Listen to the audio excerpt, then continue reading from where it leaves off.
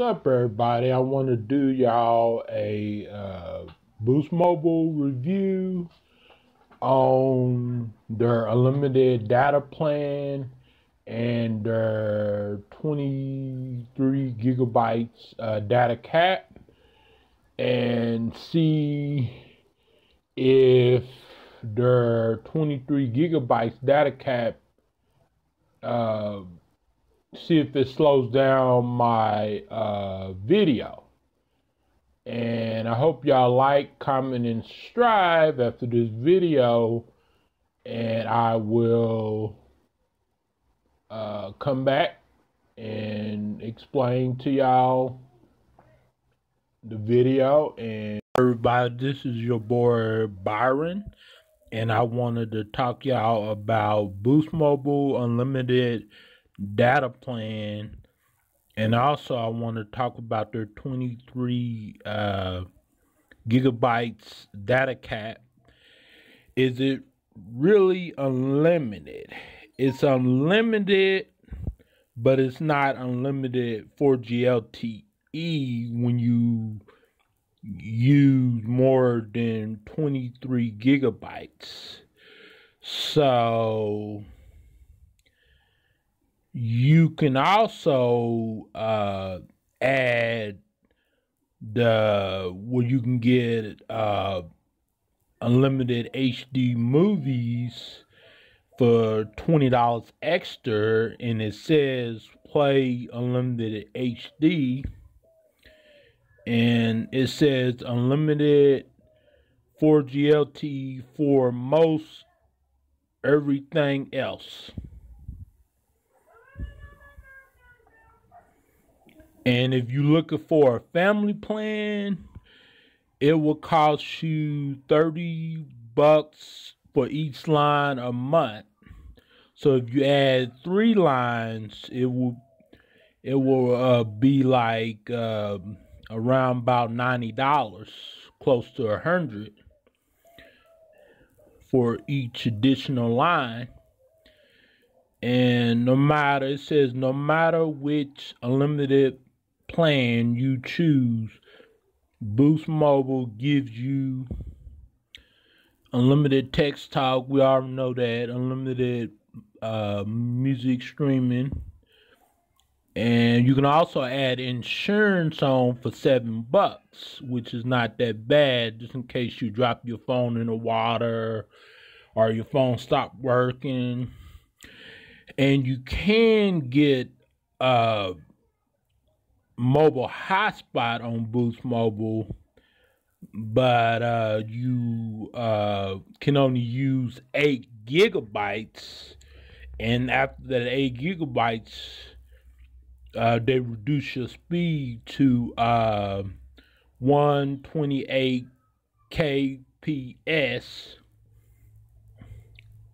killers per second, so they slow it down, and that's like 2G. And you can also add additional services if you want to, international service, and y'all already know about the phone insurance, Boost Mobile TV, and Boost Mobile deals. So, and y'all see here in fine print, Boost Mobile has no annual service contracts. Service is subject to terms and conditions. Plans include unlimited domestic talk, text, and data, high-speed monthly data allowment, 50 domestic voice roaming minutes, select devices, and 411 directory service calls. It says service extra, state and local sales taxes and fees may apply when adding funds to the accounts. Payment due on monthly payment date. So do not forget to pay your bill, because your service will get suspended. And you gotta have significant amount of funds. Like if you are on the $50 plan, you gotta add $50 on there, and then they will deduct from your balance.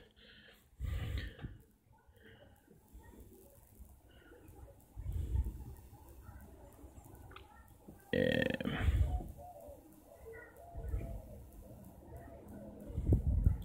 And it says right here, quality of service practice. Unlimited gigs customers who use more than 23 gigabytes of data during a billing cycle will be deprioritized during times and places where the Sprint network is congested. So depending on what area you're in, you would experience a lot of buffering in your videos, your YouTube videos, and also when you upload videos, or you load web pages and stuff like that. And it's also said the mobile hotspot draws from plans, high-speed data allowment are limited to 8 gigabytes if on the $50 unlimited plan. Yeah, y'all know about that. So I'm going to show y'all what is the 23 gigabytes data cap is slowing down my YouTube videos when I watch like movies or other videos. I'm gonna show y'all that. Okay, y'all, I'm back. I'm gonna show y'all, see if it's buffering. I'm gonna play it for like 30 seconds to like 1 minute. Josh Earnest, who right up to the end argued that the Russians meddled with the U.S. election for one reason. You didn't need a security clearance to figure out who benefited from malicious Russian cyber activity. The president-elect didn't call it into question. He called on Russia to hack Secretary Clinton. So he certainly had a pretty good sense of whose side this activity was coming down on. And Josh Earnest joins us now. Okay, y'all, it has not buffered. I'm gonna play. I'm actually gonna play. Well, thanks for joining us. I want your reaction to what Sarah Sanders just said. Good morning, Martha, and I appreciate you giving me the opportunity to be on the show today. Let me just remove the mystery here and explain to you and your viewers why it is false to say that President Obama ordered a wiretap of Trump Tower. This may come as some surprise to the current occupant of the Oval Office, but the President of the United States does not have the authority to unilaterally order the wiretapping of an American citizen.